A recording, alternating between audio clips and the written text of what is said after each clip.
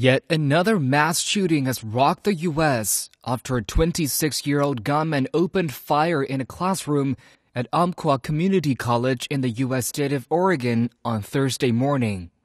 The motive behind the shooting is still unknown. However, reports say the gunman had demanded that people stand up and state their religion before spraying more bullets. Hours after the attack, a visibly frustrated President Barack Obama spoke at the White House. He said such shootings and his own response had become routine, saying prayers are no longer enough.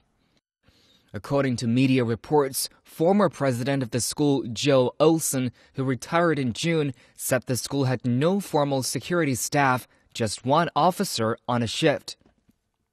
One of the biggest debates on campus last year was whether to post armed security officers on campus to respond to a shooting.